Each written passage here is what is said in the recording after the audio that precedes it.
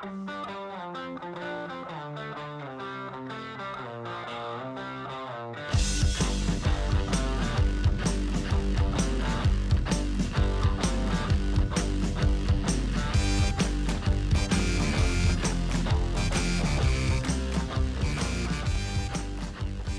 soccer again on Cards TV with head coach Ferguson-Dayes. I'm Sean Moth. Great to see you again, and we roll back to a Big East weekend on the road. The entire athletic department rode Warriors. It was a quiet weekend in the Ville.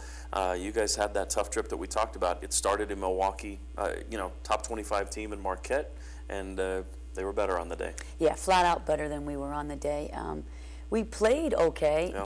Bottom line is I don't think our clearances were great, and we lost a little bit of composure on the ball, so our possession wasn't there. Wasn't what it needs to be in a game like that. But flat out, Marquette was better on the day. One thing that social media allows you on occasion is to follow the team in aspects away from the game. And I know that being Chloe Kiefer's hometown, fifth-year senior, you guys were able to gather a little bit and kind of have a little fellowship and kind of step back from the game and enjoy yourselves a little bit. And I know that's nice. Yeah, no, absolutely fantastic. The Kiefers, we thank Mike Kiefer for hosting us at his house. Whitefish Bay might be one of my favorite little towns. Yep. It's absolutely gorgeous. It is.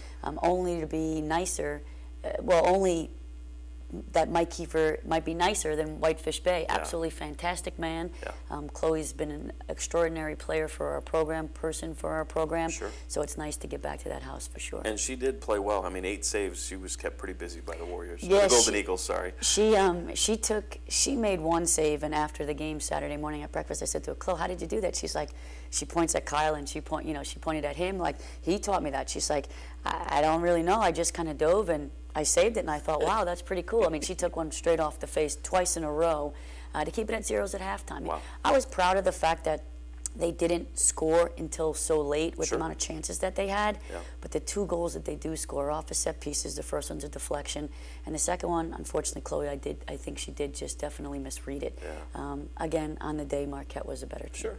So you roll ahead to Tampa, and the Cards take on USF, and it seems like all these Big East programs have turned into rivalries, but in particular, those teams from Conference USA that you've kind of been around for a while, and it's kind of hostile territory down there. I know that you would have liked to come away with 3 points, but all in all, you're pretty pleased with the performance, especially late in that one. Yeah, again, we gave up a goal in the first 5 or 6 minutes and had our backs against the wall. And after the 20-minute mark, when we settled into the game and realized, wow, what are we doing here? I thought we played much better. Yeah. We kept better possession of the ball. Our clearances were better. We created more chances. Difficult because it's about 90 degrees on the day. Sure. Certainly they had a plane it also, but we just don't have the depth that we've had early on in the year. Certainly not an excuse. Battled back. Christine Exeter gets us the penalty kick, which was absolutely a penalty kick. Yeah. And we bury it. It was a great PK.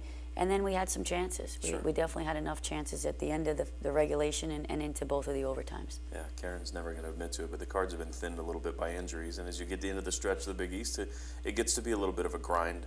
Talk about who stood out over the weekend, because I know you come away with just the 1 point on a road weekend. You'd like more, but I know some players made some individual performances worth noting. Probably on Sunday the best 2 players were Chelsea and Rach. Our 2 center backs were absolutely fantastic defensively, and what we've really been getting on them about was being able to have composure and keep possession, Sure. and they both did that exceptionally well. Lauren Nash stepped in for an injured Devin Ciotti and played very, very well. I mean, 90 minutes probably for her first. She's gotten some minutes here and there, Sure. but to play continually in a game like that is difficult. And probably the first-year kid that I was the most happy with was Irene Young. I thought she did an outstanding job for us.